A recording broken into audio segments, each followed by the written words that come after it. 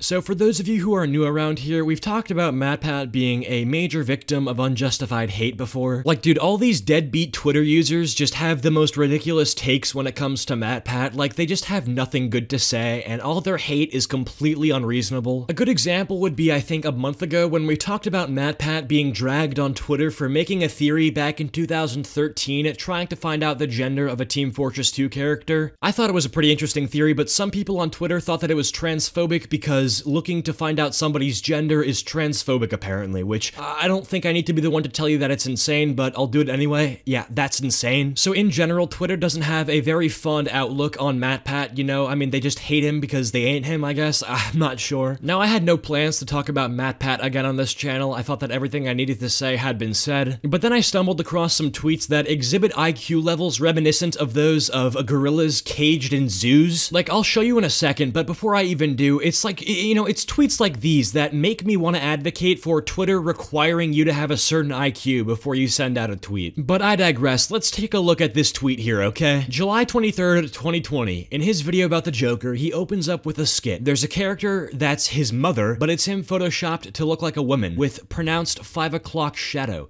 The joke is that a woman with facial hair is funny and deserves mocking. Now, I don't even know where to start with this one. Like, this is just so absurd to begin with. So, you're the one who said that a woman with facial hair is funny and deserves mocking. Nobody else said that. That's you. Those are the words that you're saying. Also, I don't even think that humor was something that MatPat was even trying to achieve with this skit, okay? I mean, he's not a comedy channel, he's entertainment, okay? So, saying that he was trying to make a joke here is a little bit of a reach, and you're saying a woman with facial hair deserves mocking?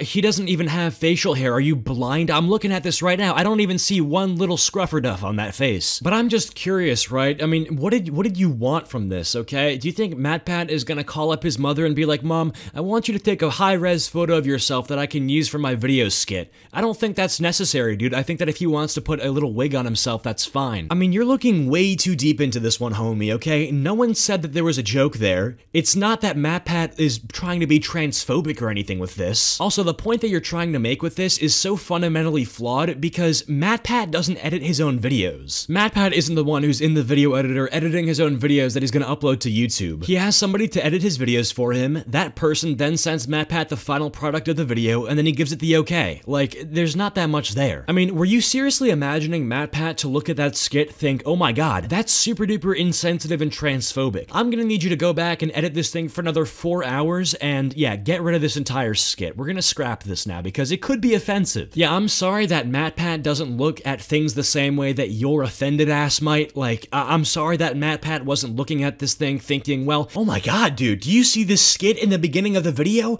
I mean, dude, some people might interpret that as me making fun of women with facial hair, which, I mean, dude, we cannot have that on the Film Theorists channel. No, dude, he didn't do that because, A, he's not gonna overwork his editor, okay? His editor has worked hard enough on this video. He's not gonna tell him, yo, dude, yo, cancel all your plans this evening and get back on Adobe Premiere, okay? I need you to redo this entire skit because one single person on Twitter might take some minor issue with the execution of our skit. No, dude, that's insane, because if that was the case, if MatPat was to look through all of his videos for anything that would ever be offensive, you realize that you'd get one game theory video a year? Like, you know what I'm saying? Like, bro. And I hate to break it to you, but if that was the case, MatPat would be homeless right now. I think you're kind of forgetting that the Game Theorists channel and the Film Theorists channel is how MatPat, I don't know, makes a living. So for you to be so entitled to literally suggest that MatPat should, you know, put his channel on the back burner just to see if he's offending anybody and completely cut himself off from any potential income that he could be making literally during a pandemic when it's harder to make money, you must be out of your mind. I'm sorry, but you must be. Anyway, that's tweet number 1 in the books. Now I found a second tweet here, and let's just take a look. So I guess this tweet here is criticizing a very old theory that MatPat had done on Super Mario. This tweet here says, calls Mario a maniac, even though mania and PTSD are two different things, and generally villainizes the character and claims that he has PTSD. Now I have to ask you a question, okay? Are you gonna cry about it? Are you actually gonna cry about it? Because it looks like you're about to throw a tantrum